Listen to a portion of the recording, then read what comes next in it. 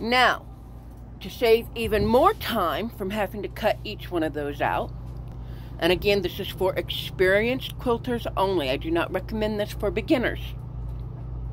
But if you are experienced and know how to fix any errors later, then this is good for you to do to save time.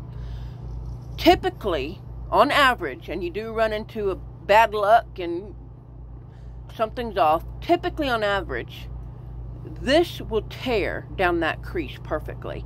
Even if you didn't make the crease, the fabric has a grain, which is what this is for. It's to show you which way the grain goes. So the grain goes like this. So when you are cutting or sewing, you want to sew against the grain. It's not as important to sew against the grain for quilts, but if you're making clothing, it's extremely crucial that when you're sewing against that grain. And this is to show you the grain of the fabric.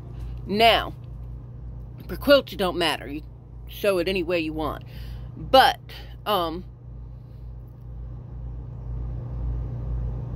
cutting, when you are doing this, the fabric will tear straight. Almost every time. If you're tearing it against that fabric.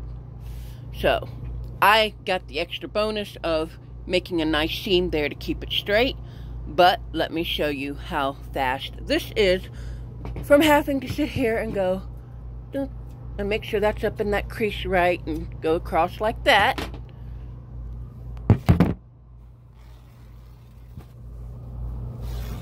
Voila! I just saved 5 minutes at least.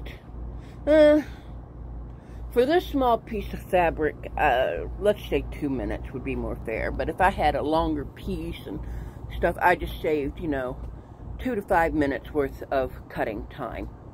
Right there. I tore it across, and voila, I've got my 2 pieces. Now I'm going to put these 2 pieces together, or I can do one by myself.